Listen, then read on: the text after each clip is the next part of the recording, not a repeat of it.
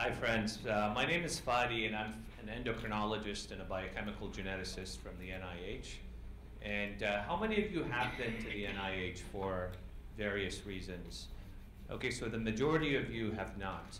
Are you aware that there are protocols dedicated for Erdheim-Chester disease at the National Institute of Health?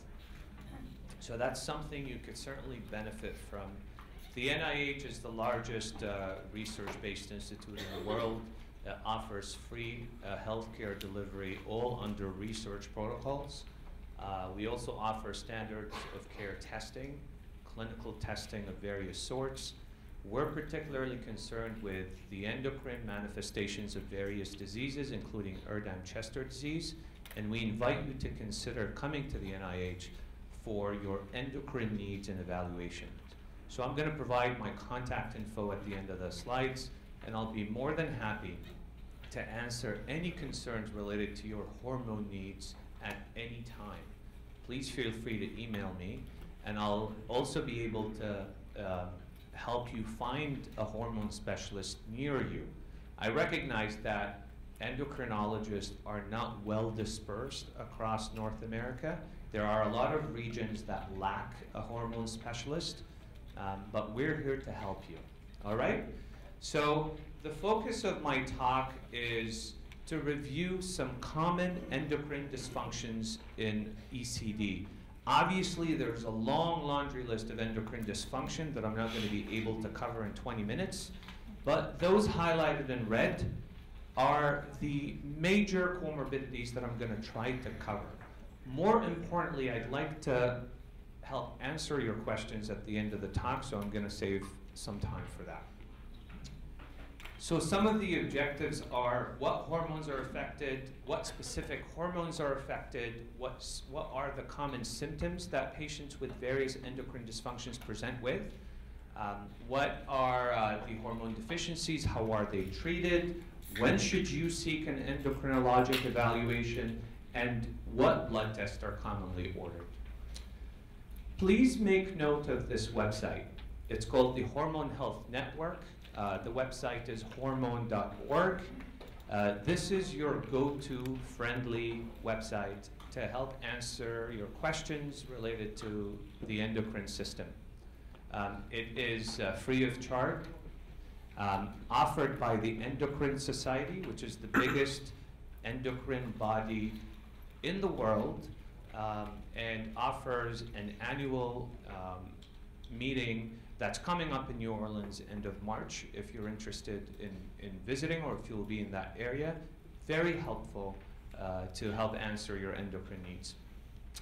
It also has a free app, and this app is very helpful to provide an overview of what endocrinology is, what various endocrine dysfunctions exist. It does not talk about ECD per se, but any endocrine dysfunction can be found here. If you go to the U and Tour endocrinology section, there is a sub-tab that could help you find an endocrinologist near you. And if you have any particular questions related to endocrinology, these folks are very quick at answering your questions or directing you to endocrinologists that will help answer your questions. So, ECD affects multiple organs. It affects almost every endocrine organ in the body. Shown here is the pituitary gland, connected via a stalk to the hypothalamus. This is a commonly affected region in the brain. The pituitary gland is the body's conductor of the hormone system. So any inflammation of that region will lead to a dysregulated hormonal system that affects almost every organ or endocrine organ in the body. So if this is affected by inflammation, more likely that the individual will face multiple hormonal abnormalities. Therefore, it is crucial to receive a comprehensive hormonal evaluation to ensure that those hormones are either normal or abnormal.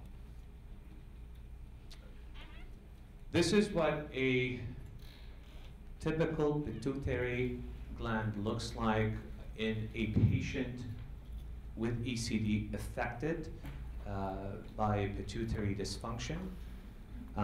Shown here is the pituitary gland. In this particular instance, there's thickening of this region because of an inflammatory response. As you can appreciate, this region is very small in volume, so any inflammation can lead to major destruction or abnormality. And that major destruction and abnormality can lead to significant hormonal derangement. Here's another example of a inflamed pituitary gland. The pituitary gland sits in an area of the brain called the sella, and the area above the sella is referred to as the suprasellar region. That whole region can be affected by ECD. One of the most common hormonal abnormalities in patients with ECD is diabetes insipidus. It refers to an imbalance of water in the body.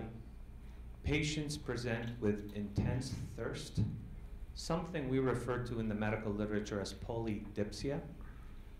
The second most common abnormality is excessive excretion of urine, something we refer to as polyuria. Typically, patients with diabetes insipidus pee out more than 3 to 4 liters per day of dilute water. So the water does not, or the urine does not look concentrated or yellow. It looks clear because they do not have the ability to retain water from the kidneys because of a deficiency of a hormone called vasopressin that's secreted by that area I was referring to, the sellar area, the pituitary area.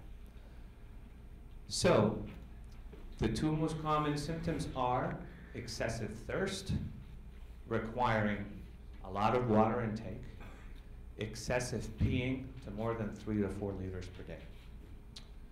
All right? There are various forms of diabetes insipidus that the endocrinologist can help pinpoint the cause of the diabetes insipidus. The most common cause in patients with ECD is referred to as central DI, or central diabetes insipidus, which refers to an abnormality in the brain. So, approximately 50%, if not more, of patients with ECD have diabetes insipidus in one form or the other. The symptoms vary, and the treatment is rather easy if the correct diagnosis is made. The correct diagnosis requires a specialized test called the water deprivation test. Have you heard of this test before? Perfect. It's a dangerous test to perform, right? Terrible test. So please make sure that this test is done under expertise guidance, because things can go wrong if not done appropriately.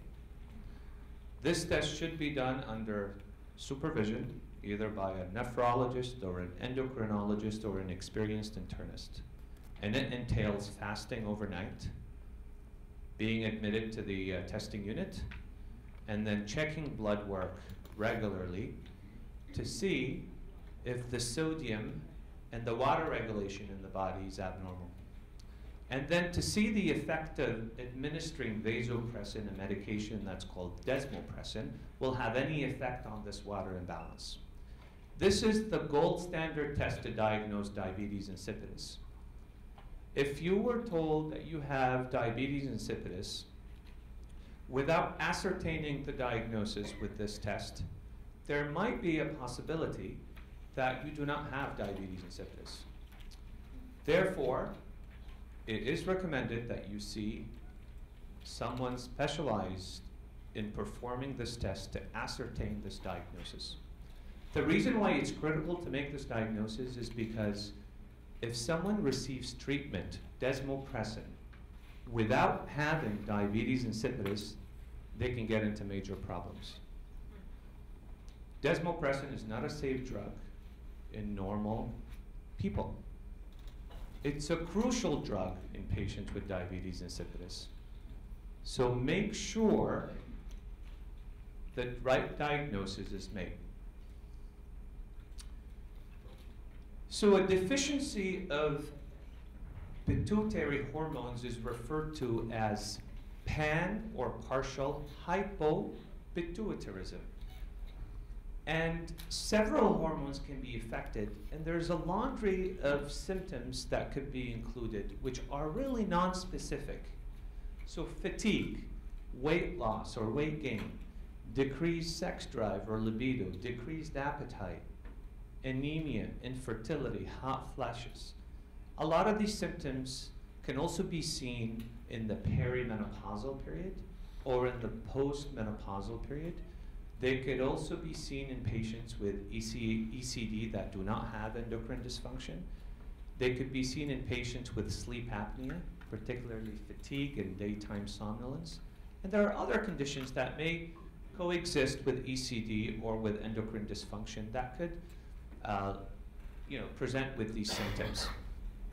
So the take-home point is that a lot of the endocrine manifestations and symptoms are non-specific. Therefore, in order to make an endocrine diagnosis, the physician has to combine the signs, the symptoms, the blood work abnormalities, and specialized testings, such as the water deprivation test, to come up with a diagnosis. Once the diagnosis is ascertained, then treatment is offered. Treatment should not be offered before a diagnosis is either considered or entertained or ascertained. The next issue I want to talk about is thyroid disease, which is prevalent in patients with ECD. And there are various forms of thyroid diseases that may exist. The most prevalent cause of thyroid disease in patients with ECD is primary hypothyroidism, which is a dysfunction of the thyroid gland that sits right below the Adam's apple. This is a common problem in the population, in the general population. Approximately 4% of people have low thyroid state or hypothyroidism. But interestingly, people with ECD are likely 5 to 8 times more likely to develop hypothyroidism than the general population. Screening for this test is simple. All you need to do is get a yearly TSH test. Have you heard of the TSH test before? Thyroid stimulating hormone, very commonly tested in the general population. It's a good screening test. However, patients with ECD deserve a broader thyroid function test that would also entail free thyroxine concentrations, total thyroxine, and TPO antibodies. These are highly specialized biochemical tests that an endocrinologist can help with. Therefore, a patient with ECD should not only receive TSH testing alone, all right? And that's something you can discuss with your care providers. We're going to publish this information shortly, and once it's available online, you could share this information with your healthcare provider so they could expand on testing for thyroid disease per se.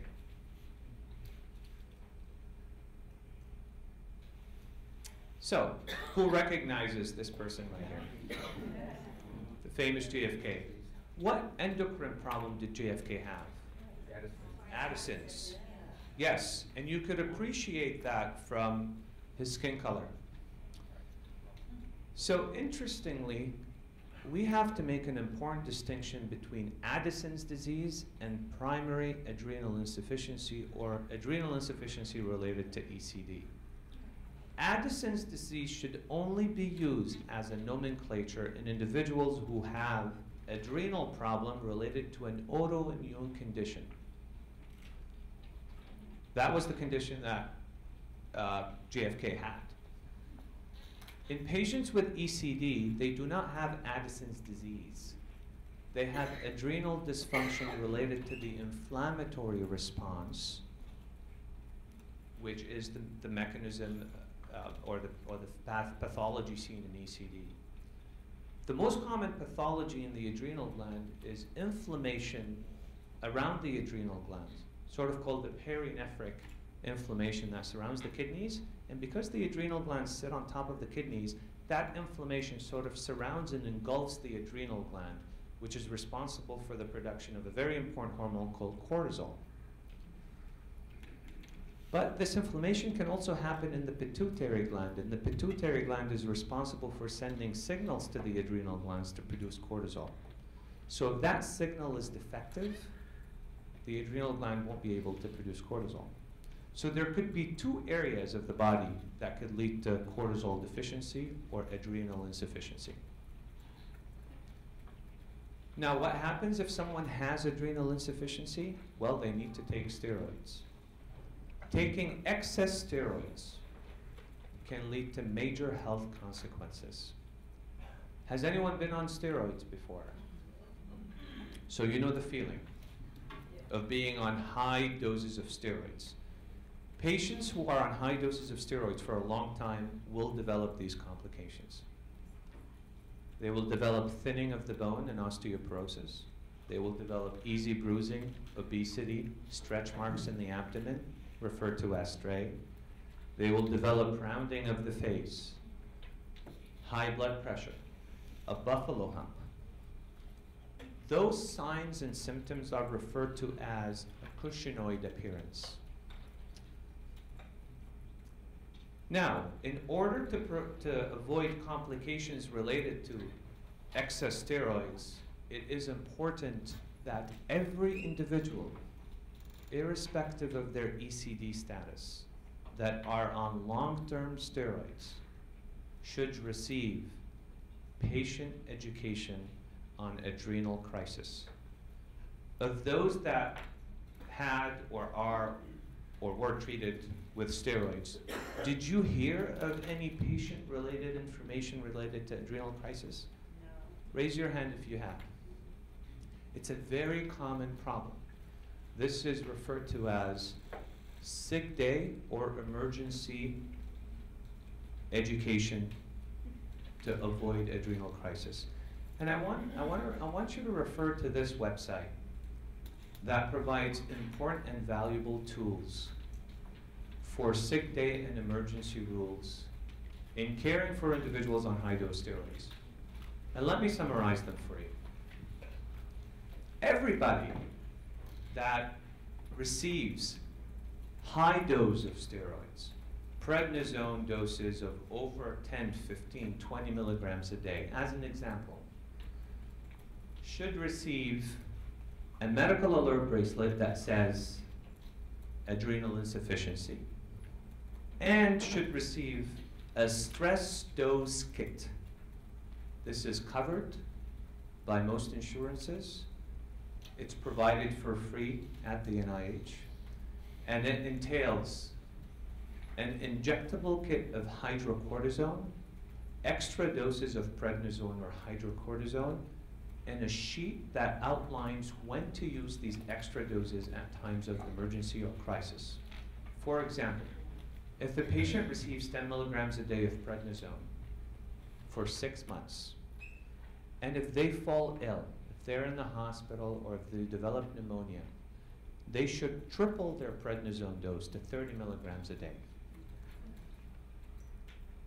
Why? To prevent something called adrenal crisis, which could be deadly. Adrenal crisis can manifest with low blood pressure, shock, fatigue, electrolyte abnormalities, and death if not treated early.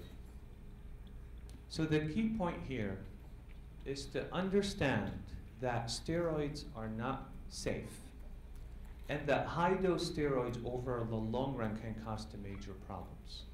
But if there are no alternative solutions, you will need to equip yourself with the right knowledge and the tools to prevent any crisis from being on high-dose steroids, particularly in times of need. So the golden question is, when should I seek an endocrinologist to test or treat the various hormonal deficiencies associated with ECD? well, preferably at all times if possible. We invite you to come to the NIH for a comprehensive endocrine evaluation.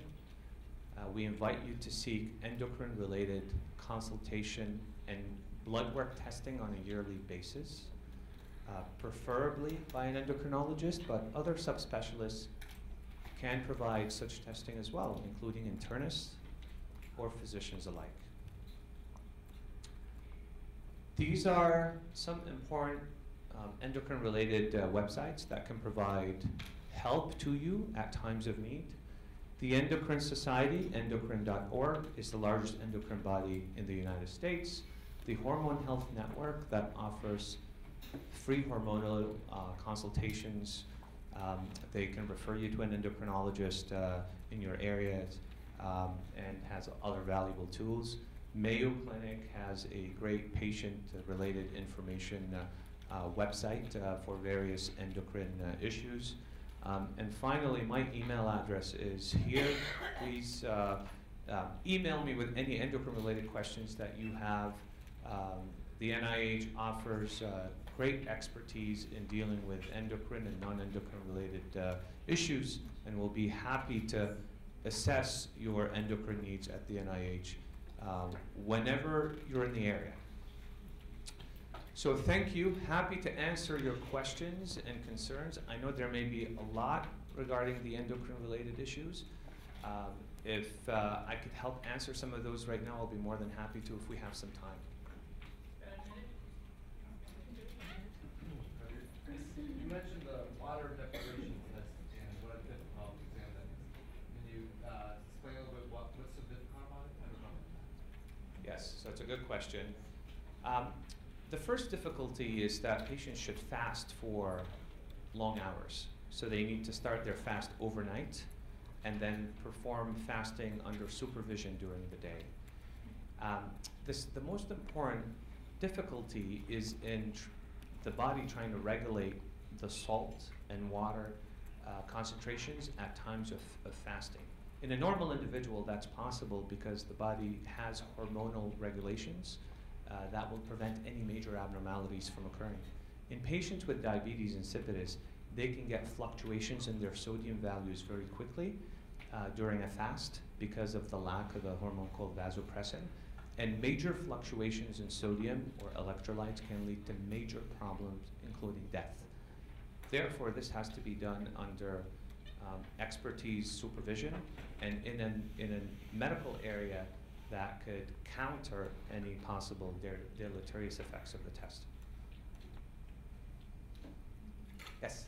Yeah, I drink a tremendous amount of water during the day, but during the night, I'm not. And I wake up in the morning very tired. Would not drinking water during that period of time make me more tired? You mean at night? No, lately I've been trying to drink during the night as well as during the day. Right. And I feel better. Right. So I think the misconception in our communities is to drink large volumes of water to stay healthy. And the human body really only requires about 2 liters of water per day. Now, people try to drink over 3 to 4 liters, sometimes 5 to 6 to try to stay healthy, but that's really not recommended because your body does not need large volumes of water to stay healthy. So I do not know what your personal circumstances in terms of how much volume you're taking, how much urine you're putting out. I'll be more than happy to discuss that as a side note. But really, you should limit your water intake to the normal physiological levels to prevent any major problems from happening, particularly in the context of ECD, where there's a 50% likelihood that individuals with ECD have diabetes insipidus in one form or the other.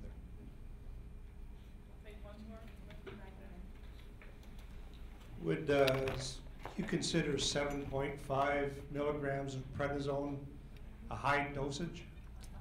That's a great question. So 5 to 7.5 is considered a physiologic dose. That's how much the body normally produces during the day. Nonetheless, it depends on the indication and the duration of treatment. If someone is on 7.5 for weeks, months, or years, they should receive the right patient education kit the right sick day and emergency rules, the hydrocortisone injection kit, and a medical alert bracelet that reflects that they're on prednisone therapy. The diabetes insipidus not treated for that. What happened?